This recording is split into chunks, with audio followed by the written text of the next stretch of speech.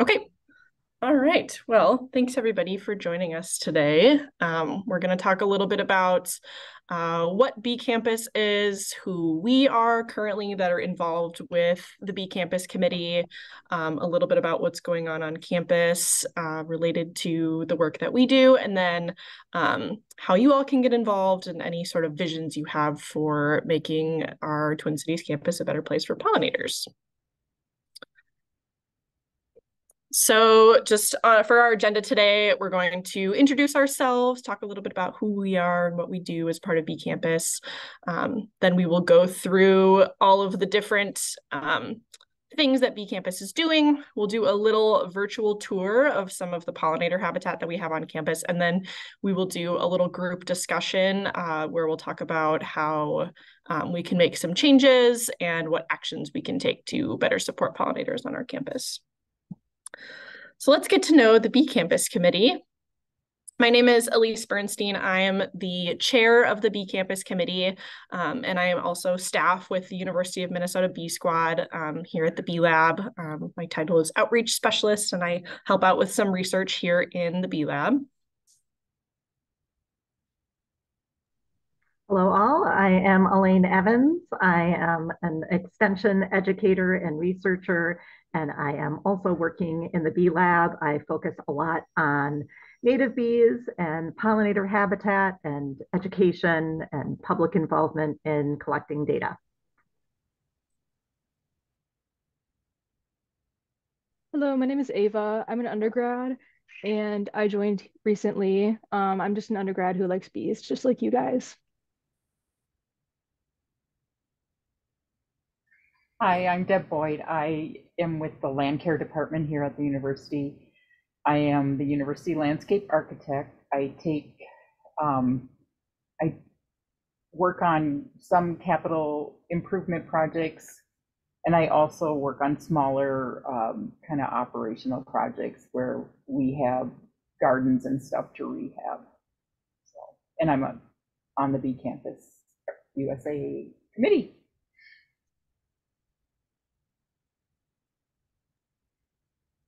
Hi, everyone. I'm Christine Baumler. I'm a professor in the Department of Art, and I'm an environmental artist. I've worked on a number of projects related to pollinators, and one that is on our campus is the Be Real, Be Everywhere project, which is a pollinator skyrise in front of the Wiseman Art Museum.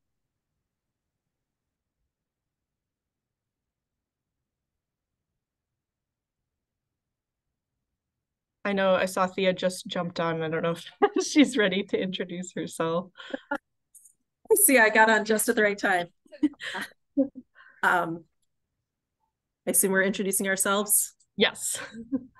Right. Hi, everyone. I just got in this minute. My name's Thea Evans. I'm the pollinator garden coordinator at the Bee Lab. I help maintain those gardens and do some education and outreach about pollinator gardening. And then I also coordinate the Minnesota Bee Atlas project, which is based in the ecology department at the U. And it's a participatory science project where we're studying the types of bees that nest in dead wood and plant stems. And then we also have Dr. Marla Spivak as part of the Bee Campus Committee. She is a professor in the Department of Entomology and a honeybee expert. She's not able to join us today for this webinar, but she's also part of our committee. All right, so we're gonna switch and talk a little bit about the different things that Bee Campus does.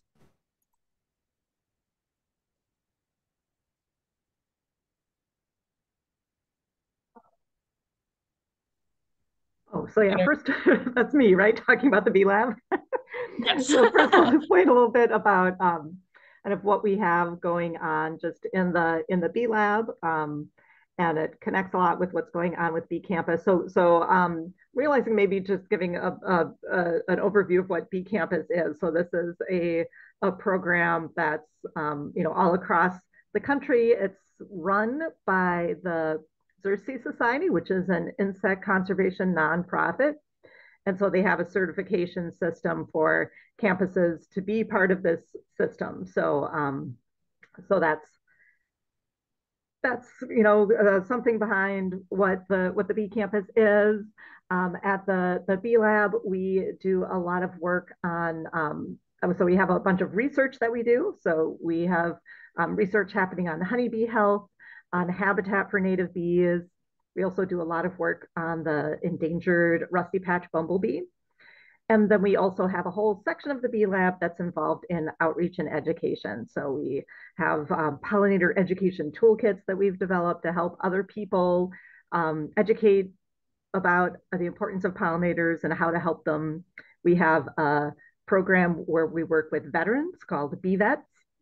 And we also have Bees in Prison program with mentoring incarcerated people with beekeeping, as well as mentoring apiary for people who are interested in learning how to keep bees.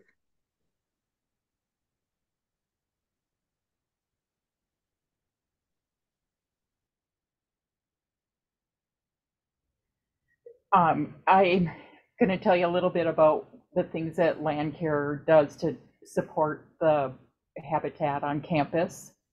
The first one is that we maintain the bee habitat GIS map that is linked on the Bee Campus webpage. That's part of the extension service. And we developed this specifically as part of the Bee Campus, to help us become a Bee Campus USA. And it maps out all the different areas where we have plantings that support habitat, and also there's certain trees that are particularly useful as bee habitat, and those are also mapped on this map. So it's just kind of fun. You can go in and look around and see where different plantings are on campus. We follow the U of M's IPM plan, so that I think, Elaine, you worked on developing that, I believe. But the integrated pest management plan. We have one full-time staff member, gardener, and he has student laborers assigned to him to work on all the campus natural area maintenance. Then we plant annual flower beds and pots, which are great for pollinators, and it keeps flowers available all season, throughout all the seasons, spring, summer, and fall. And then I thought it would be nice to tell you that we added quite a bit of habitat this year with the mostly capital projects that are being done. The offsite collections facility is being built right now, but as part of that, it had a big stormwater component. And so a 15,000 square foot stormwater detention basin was built, and that was seeded and planted with native plants, basically, and flowering plants and grasses, as well as trees and shrubs. We did a little area, we're trying to find any place we can do kind of naturalized plantings to support the habitat. So there's a little plot of land that's on the south side of Animal Science, just a little 2,300 square foot. We just planted it with short dry grasses and forbs. And then in the spring, I think we'll go in and overseed it and maybe put in some other forbs. We also did bee lawn at the Comstock rooftop courtyard. So in the residence hall, there's an interior courtyard, and it's difficult to get to, difficult to maintain, but we decided that we should try and get a bee lawn established up there. It's not really used for, students can go out there, but they don't very often. So that was kind of fun. And then the next slide, over in St. Paul, just getting wrapped up is this microbial cell production facility. And it literally got seeded with like 23,000 square feet of a combination of bee lawn, native prairie, woodland edge, and vegetated swale. So that was a very big project. And as part of the capital projects, there are requirements for like creating habitat. The state requires it, and I think this project met all the requirements, the B3 requirements. B3, not like buzzing bees, but buildings, benchmarks, and beyond. And then I have one more slide, I believe. This is over also on the St. Paul campus. Our arborist worked with some members of the forestry department. There was this dead tree that's very prominent on the corner of Gortner and Falwell. And the foresters I think it was just the foresters that were asking us to keep it, and they wanted to keep it for habitat. So I think it's pretty prominent, and we have just a little interpretive sign there, but that's what this tree is. And on this slide, the second picture is a close-up where they actually drilled some cavities into the trunk, you know, so for the insects to be able to get in. And I was told that when they were working on the tree, like cutting the branches off, that it was just buzzing. So that's what I have.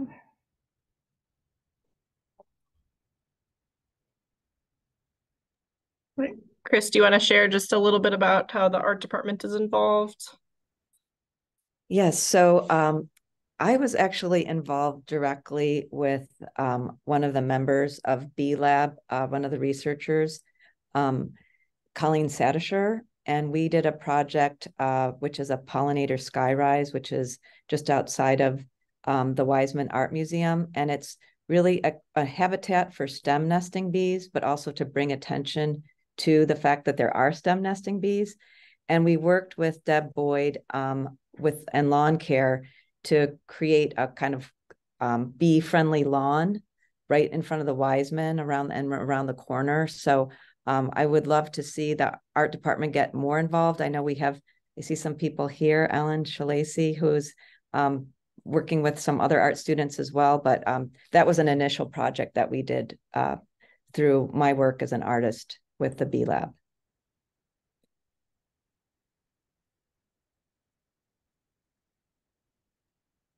All right, so now we're gonna shift gears again, talk a little bit about what B Campus specifically, our committee is doing.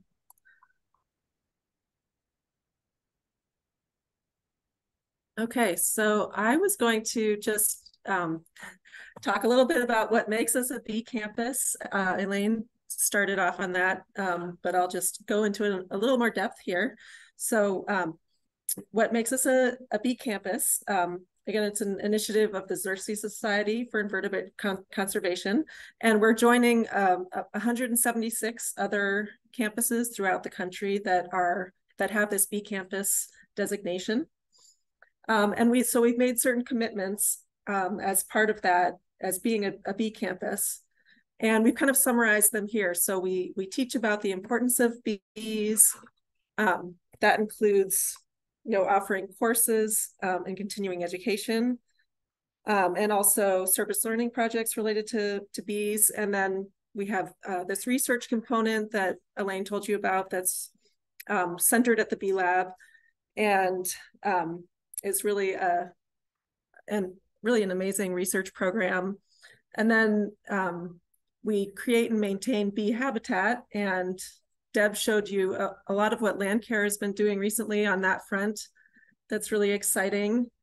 And then, and when we're creating pollinator habitat, the focus with that is on using native plants.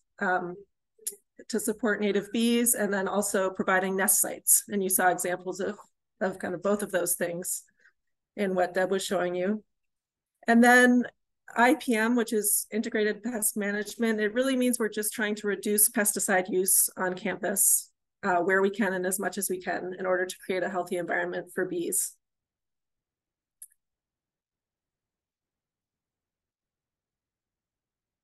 Can I advance the slide myself, Elise, or do you have to? Okay. I'm just let me know when you want to go to the next one. Okay. So what's happening with Bee Campus now? You heard about some of the planting that's happening and the teaching and research. Our committee has also been working on, we made some educational signs that we've put up at different areas around campus that are, that have plantings that are supporting bee habitat. And then we've made this map of pollinator habitats on campus. And then we have the IPM plan for land care. And then we also made a story map that highlights just a few of the pollinator habitats on campus. So you can find this, there's a link to this on our web page, which is the link up there at the top of the page. And then if you go to that webpage, there's a link that will take you to story maps. It's part of the ArcGIS site. And this is what our Bee Campus site looks like. If you scroll down the page a little bit, you can see a map that shows the different sites that we have in this kind of virtual tour. You can go, there's over on the St. Paul campus, we have the Bee Lab gardens, the horticulture, yep, right there. And there's pictures in each of these. You can kind of click on there and see different pictures of the different gardens and natural areas. And I think if you go down a little bit further on the West Bank, there's a picture of the sculpture that Chris was talking about at the Wiseman Art Museum right here. This is a really amazing sculpture and has a really nice bee lawn around it. And then over on the West Bank, there are a few more places. So yeah, we encourage you to just kind of check this out on your own time, explore it a little bit more, and maybe get inspired to go visit some of these places.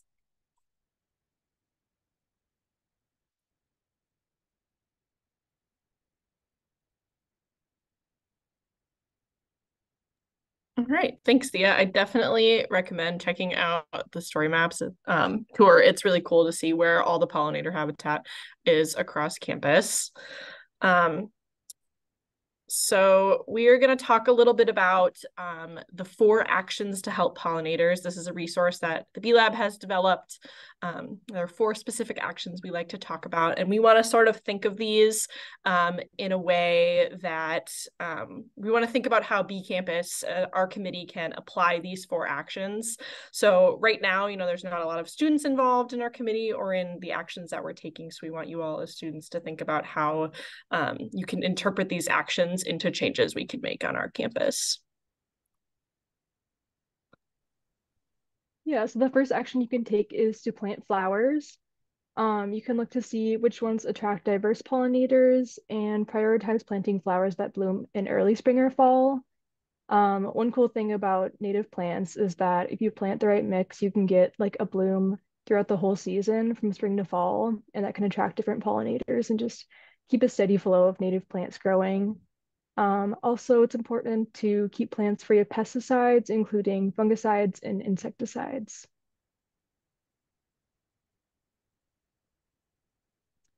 Providing homes is another way. The first home is a ground nest. And in this one, dried leaves are left on the ground. You can also keep bare patches of disturbed and undisturbed ground for non-defensive bees. The second type of home is a cavity nest. To help this, you can leave 8-inch stems on plants that you cut back and keep some logs or stumps. The third one is a bumblebee nest. You can leave piles of dried grass and sticks in undisturbed areas. And the fourth is larval forage. Caterpillars need diverse plants, including native grasses and milkweeds. Our third action for supporting pollinators is climate action. So climate change is harming pollinators in a lot of ways through rain shifts, extreme weather events. These crazy high and crazy low temperatures we're experiencing are all affecting different types of pollinators in different ways. So taking action by using clean energy sources, planting trees and grasslands, supporting sustainable agriculture, and voting by supporting environmental regulations are all ways that we can take climate action and fight those negative impacts that climate change is having on pollinators. And then our fourth action is collecting data. So these are all programs or projects that we like to refer to as community science or participatory science. So it's data that's gathered by students and people and members of the public that aren't necessarily trained as scientists, but are still able to gather a lot of valuable data. So the Monarch Larva Monitoring Project is an example of this. It's run by Monarch Joint Ventures, where people volunteer to count monarch eggs and caterpillars on milkweed, and then they report what they find. Bumblebee Watch and iNaturalist are two platforms that are great for community science. You can upload photos of insects. So on iNaturalist, you can upload photos of insects, animals, plants, things like that. When you upload those photos, it also geotags it so you know where that observation was made, what time of year it was made. And there's a lot of experts that use iNaturalist that can go in and sort of verify what you saw. Bumblebee Watch is fairly similar to iNaturalist, but it's just for bumblebees. So you upload a photo of a bumblebee that you saw, you record what plant you saw it on, and where you were when you saw it. And then again, bumblebee experts go in and verify what species of bumblebee you found. Bumblebee Watch is the platform that we use for the Minnesota Bumblebee Atlas, which is a community science project that Elaine and I are very involved in. Where volunteers adopt a grid within the state of Minnesota and go out to do surveys of bumblebees. And they've been able to gather a lot of data that's helped us understand a lot about where different species are being found within our state, what types of plants they're using, and it's helping us to track the endangered rusty patch bumblebee.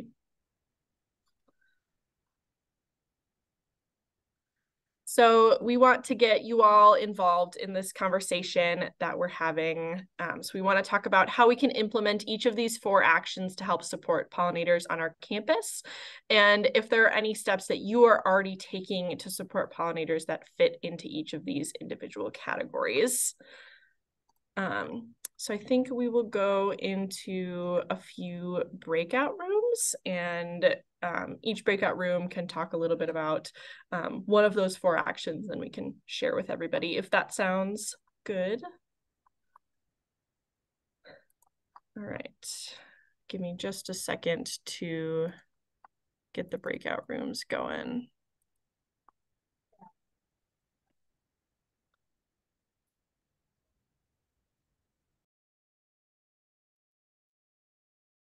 All right, well, I think now that we have everybody back, we can take a few minutes to kind of share what each group talked about. If anybody had any really awesome ideas for future B Campus actions, or if there's anything else anybody wants to share, now is a good time to do that.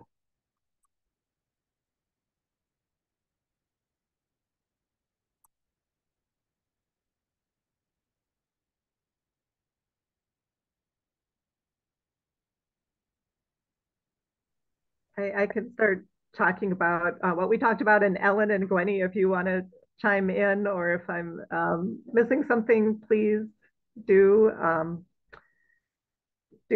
update what I'm saying. So we started with talking about the climate action and what kind of things we could possibly do. And so we talked about if it's possible to have more trees, if there's areas where we can get more trees planted. Also talked about frequency of lawn mowing, and understanding that there's places that are high traffic and places that people will want to keep with grass, but wondering if there's options for, there's all this turf research here where they have turf, where they have grass that doesn't need to be mown as frequently, or sometimes it doesn't need to be mown at all. But how does that, I don't know enough about that to know if it can deal with the high traffic stuff, but wondering if that can be looked into more to try to reduce that carbon footprint by reducing the frequency of mowing in areas. Also, kind of the idea of even though they're when I think of lawn and the U, I think of the huge stretch between Northrop and Kaufman is kind of the classic big lawn, which is definitely used a lot by students. We also talked about the possibility for maybe there's some areas of it that could have more possible habitat in there, and that especially if there's some education around it. We talked about education too in general, just trying to figure out, think about ways to reach out to more students, besides just the pollinator content that's in official undergraduate classes. How do we get pollinator education to kind of the broader student community, and ways to connect with students through events. I don't know, Ellen, do you want to talk about what you were talking about with the events idea? Oops, you're muted still. Okay. Yes. Well, I actually approached Chris, talking to her about that, because a group of students and I created a piece that's hanging in the Wilson Library, and it's a map of the West Bank. And so we started out thinking about the man-made impacts that we make on the environment. We're art students. We're not in the horticulture department. So we were more thinking about the whole concept of what man does to the environment. And when this summer I attended an event in La Crosse, which was done by the Rotary Club, and it was a group of people, including the mayor and many official people, who signed a pledge through the ESHRAG. And I think probably some of you know about ESHRAG. It's the Environmental Sustainability Rotary Action Group. And they have this project. They have many projects, but one of the projects is called Operation Pollination. It includes a pledge and raising awareness about just no pollination, no food. And so it's getting together, and people from the mayor getting together, people at the university to sign a pledge, and then taking it, and then the students could actually be involved in it by creating the advertisement. And that's what I thought the artists could do. I thought the art students in the printing department could create advertisements about the event if we did it on Earth Day or during Earth Week during the semester. And if the teachers were participating, they could work with the students to create some kind of a project for them to do as an assignment, to do that. And in the print, and that I was thinking of like Christina Schmidt, or in the art department, who could work with the students to do that. And there's some other teachers that would do that too, and Sean. So that is just one thing that we were kind of brainstorming about. That's what Jackie was going to come on today. I know she had a class or something else come up. She has her work up at the university this week. And Amy is another one of the students that I worked with, and also Bryce Mason and Ty Schwartz.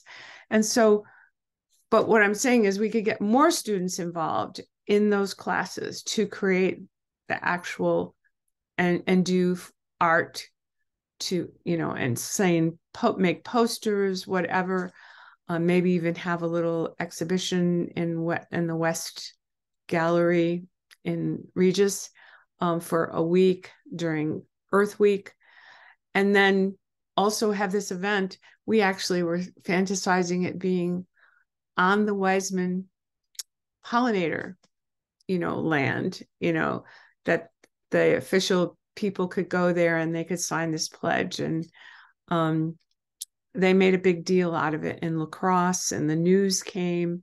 So I was thinking this is a really good way to actually get not only the students educated, but the community educated, and people, you know, they had several people on the news talking about pollination, etc., and from the university. And it was very I guess La Crosse University, but also the mayor and people that were in La Crosse participating in it. It was one of the commissioners was participating.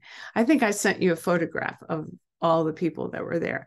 And so it was a really good piece to get people educated about pollination, but it also needs to come from the students too. So this just, we need to talk more about it, and I don't know how it would work through your group, because you would be perfect collaborators to actually make something like this happen. So, feedback.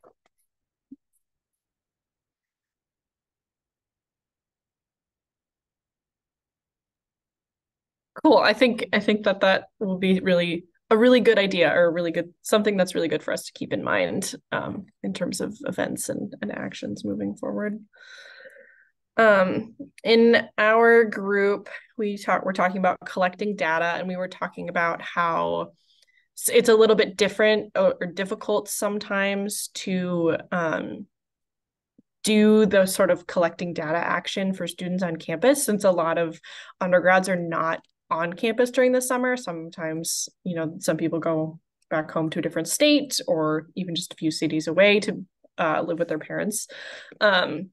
So something that could be a good idea is getting some engagement or interest in the spring, and then doing some sort of data collection event in the pollinator gardens we have on campus in the early fall, or maybe during welcome week, or right around the time that people are moving in, since there's not going to be a ton of students on campus like in July when there's lots of stuff blooming.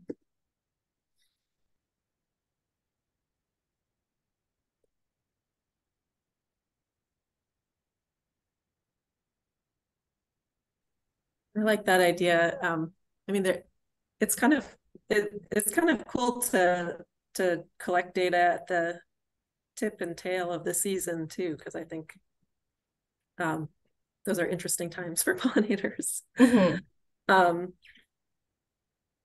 So our group was talking about providing homes for pollinators, and one thing we talked about was setting goals for like how much pollinator habit we want to create. So like having some kind of like, you know, this many square feet, we want to add this many square feet of pollinator habitat, and sort of have a way of,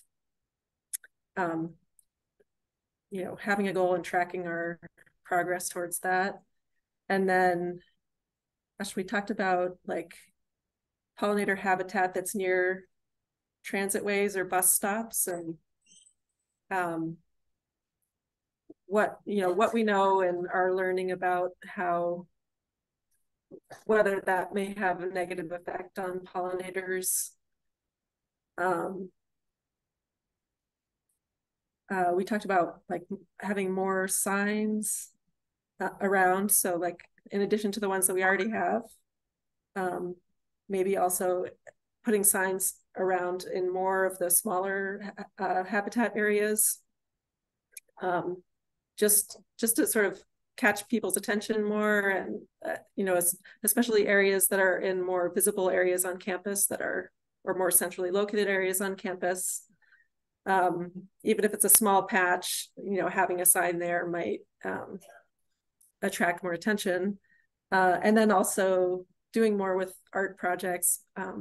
We have a couple really cool, you know, art projects that are related to bee nesting on campus, but they're in somewhat out of the way places on campus, and like having something that was more centrally located could be really, really neat.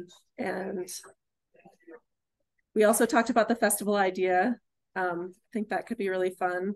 And then sort of, we're talking about buckthorn removal as a possibility for creating habitat. Chris was talking about doing that with one of her classes and collaborating with the Parks Department to work, you know, to do buckthorn removal on places that are not necessarily right on campus, but right adjacent to campus, kind of along the river. And you can really see the difference that makes pretty quickly when you remove buckthorn from an area and see the native plants coming back. And yeah, and involving classes and the Parks Department and students in that kind of effort.